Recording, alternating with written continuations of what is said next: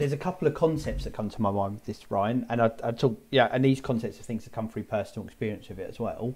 One is change, and there's a natural human reaction to change. It brings uncertainty. Often, like you said, outside of your own decision process, it forces you out your comfort zone when you might not have been expecting it. All the things that come up. So you get that natural human reaction to change, and you know what skills and resilience you've got in dealing with that, which you build up over time. And the second and most important thing, and it resonates a bit with what we've talked about, is circles of control. And I know we talk about this quite a bit, but within that, and like you said, there's decisions have been made, things are happening, the ball is rolling. What can you control and what can't you? And as with everything, it's how you react to it. Yep. So no matter what is removed, no matter what you're given, it's down to you to decide, am I going to do the best I possibly can do with whatever this new situation is? Or am I going to take my eye off the ball and try and cling on to what was there that kind of ultimately shoots yourself in the foot because you're not doing the best with what you've got? And I've gone through numerous, and it's weird. One way I'd say my job almost has never changed because the skills I use are the same skills and I build and develop and I go on with them. And secondly, it's changed a lot because the actual subject matter has changed more times than I can count.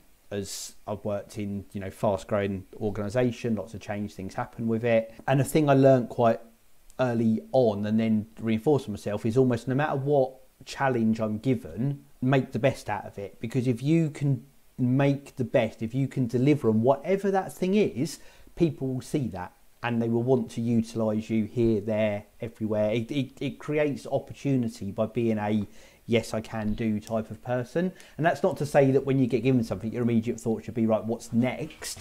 But it's that kind of whole being ready mentality. It's just giving whatever it is, how big it is, how small it is, whatever it's involved in. And I've had changes that have happened that completely ego driven within the constructs of the kind of industry you work in. People be like, oh, well, that's a demotion. But it's how you frame it. Because actually, and we talked about this before, every job in every organisation, you know, you gave your view there, Ryan, the kind of kitchen behind the doors type of thing.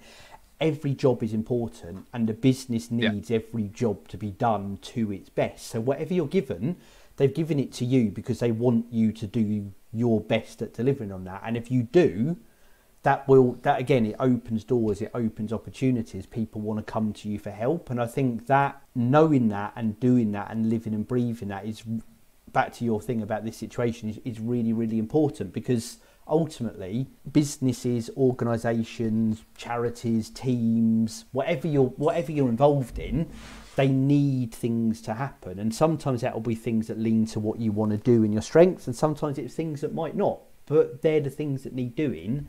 And I think as much as you can and should shape what you do around what you like and push for what's important, also be aware of, well, what does my boss need? What does the team need? What do my friends need?